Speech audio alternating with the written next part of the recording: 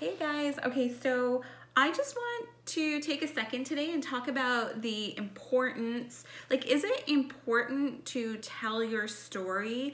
And if so, how long do you keep telling the same story for? When is it time to really let go of your past and let go of your old stories so that you can start something new and fresh?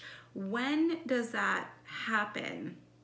I've been experiencing a lot of that lately, a lot. And this thought came to me because telling stories are very healing. That's why I do this channel. I feel like when I'm able to speak my truth, I heal from it somehow. I don't know how that happens. Maybe it's the truth and the rawness in this story. When you get it out, it's like this weight is lifted off your shoulders, off of your body. That's how it's been for me anyways.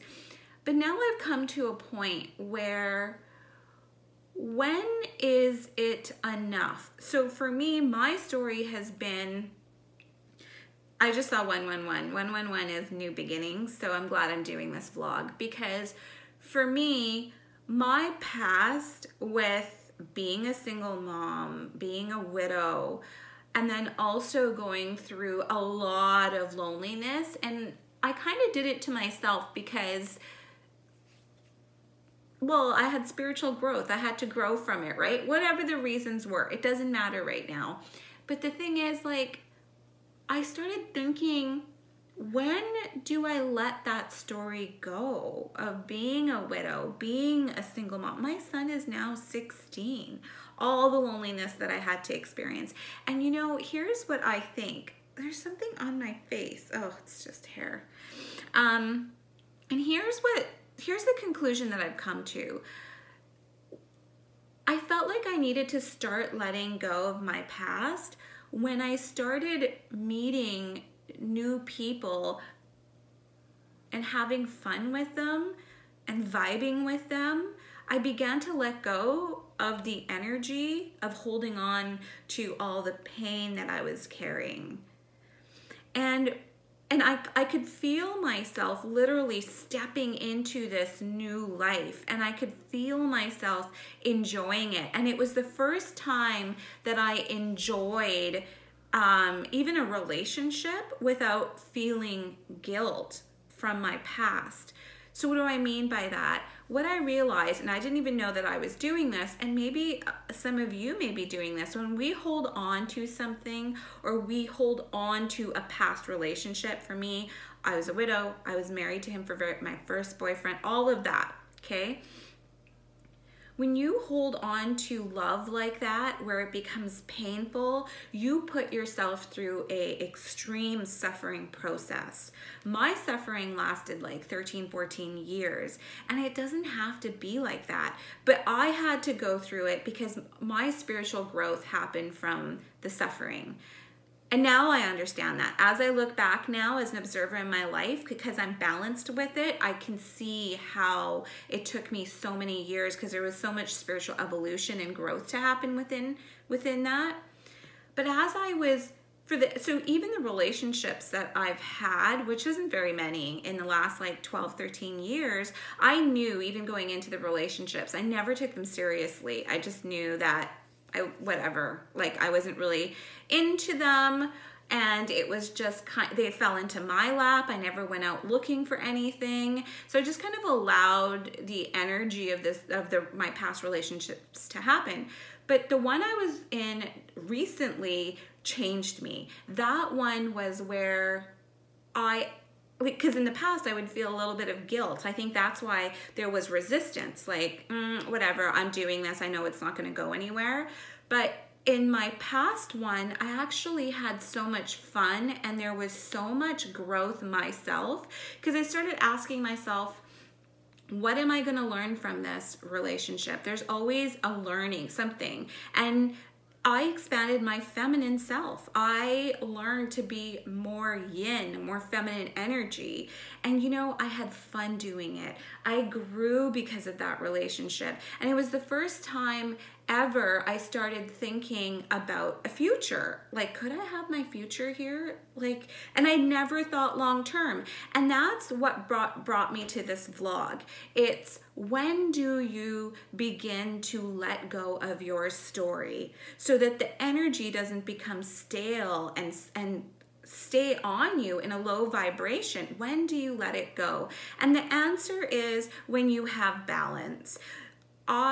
You can't be like, you can't be like, let's just go back to relationships. Even if you're stuck on an old boyfriend or girlfriend, you'll take that energy into a new relationship, and that person will continue. It's like playing tug of war with your heart, right? They're going to continue. They're not even there anymore, but you're going to give them the power. Your thoughts are going to give that person the power to pull you back every time. So when you're trying to move forward with this new person, that energetic tug of war begins to happen. And this even happens, I'm not talking relationships, but even family. You can't move forward if you're still thinking. Imagine from your heart, there's like, and this actually is a thing, there is a thread that you attach yourself to people that you continue to be attached to. Your thoughts are attached to. So they start playing this tug of war, right? So you move back, you want to move forward, but your thoughts don't allow it. That person, you, gets tugged back. But that halts and comes to a complete stop in vibration when it's like cutting those energy cords, but you don't do it in haste. You don't do it in anger. You don't do it in resentment.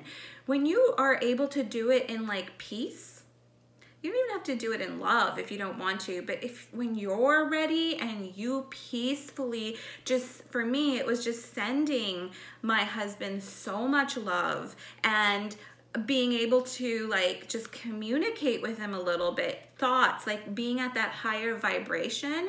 I found this next relationship which taught me so much, and for the first time in my life I could see a future. Like, I could actually see my own future and evolving with another person, whereas I always thought before this, oh, it's okay, my son's gonna go to school and then I'm gonna be alone. And I was actually content and fine with it, and I still am if that's the way my life is gonna go. So the answer to the question is, yeah, your stories expire if you don't let them go in love, harmony, and peace, and come to balance. Then you can never move forward your next step in life without that pullback like constantly happening. And it happens without you even knowing, right? So yeah, the answer to it is absolutely essential to let go of the stories when you're ready, and to know that it is impossible to let go of the story, the energetic vibration of the story within you, until you come to balance with it. That's the key to this universe. That is the key to everything. Like I talk about numerology, the spiritual numbers. You have to come to balance, because life is like a pendulum.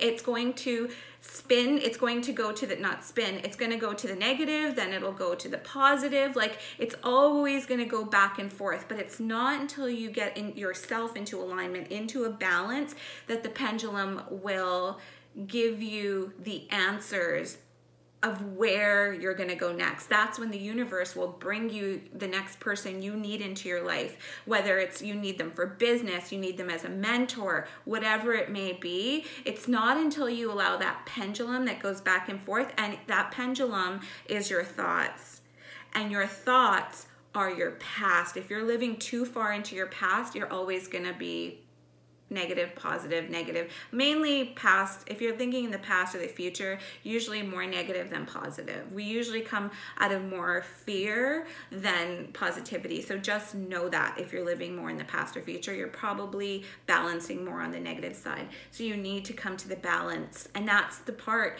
where you give gratitude, appreciation, love, and you bring the pendulum to the middle. Love you guys.